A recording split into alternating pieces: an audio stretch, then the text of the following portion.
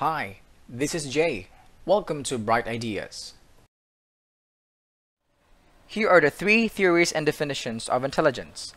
Thorndike's stimulus response theory, Thurstone's multiple factors theory of intelligence, and Cattell's theory on fluid and crystallized intelligence. Thorndike's stimulus response theory, 1920s. Edward Thorndike, an American psychologist from 1874 to 1949, and his students used objective measurements of intelligence on human subjects as early as 1903. During the 1920s, he developed a multifactored test of intelligence that considered of completion, arithmetic, vocabulary, and directions test, or CAVD. The logic behind the CAVD test eventually became the foundation of modern intelligence tests. Thorndike drew an important distinction among three broad classes of intellectual functioning: abstract intelligence, that is measured by standard intelligence test; mechanical intelligence, which is the ability to visualize relationships among objects and understand how the physical world works; and social intelligence, which is the ability to function successfully in interpersonal situations. He proposed that abstract intelligence has four dimensions, namely altitude, or the complexity of difficulty of task one can perform; width, or the variety of tasks of a given difficulty; area, which is the function of width and altitude; and speed, which is the number of tasks one can complete in a given time.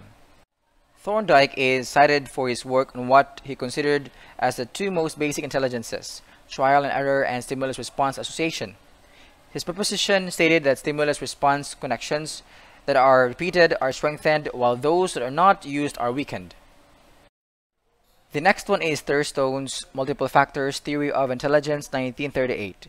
Louis L. Thurstone was an American psychometrician from 1887 to 1955 who studied intelligence test and test of perception through factor analysis.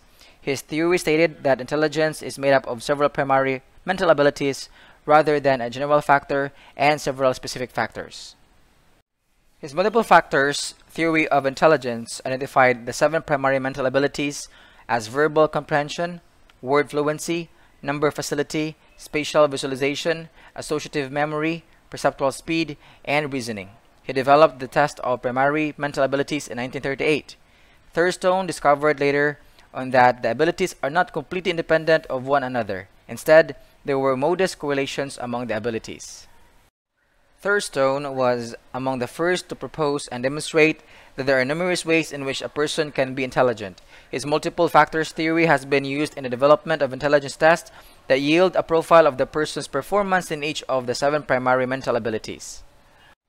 And Cattell's theory on fluid and crystallized intelligence.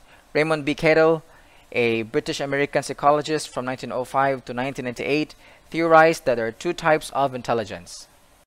Fluid intelligence is essentially nonverbal and relatively culture-free.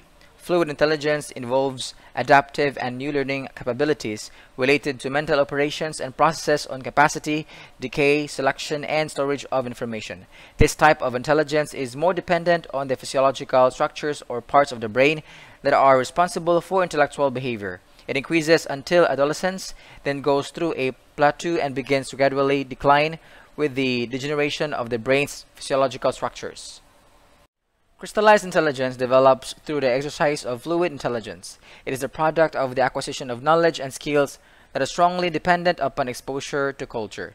It is related to mental products and achievements and highly influenced by formal and informal educational factors through the lifespan. Crystallized intelligence continues to increase through middle adulthood.